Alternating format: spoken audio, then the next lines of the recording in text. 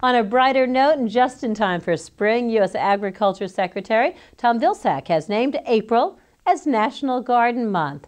Vilsack designated April as National Garden Month so that people at home and abroad can learn more about the USDA's People's Garden Initiative. This project began back in 2009, says Secretary Vilsack, and today more than 2,000 people's gardens thrive on public and private lands across the United States and its territories and in 12 foreign countries.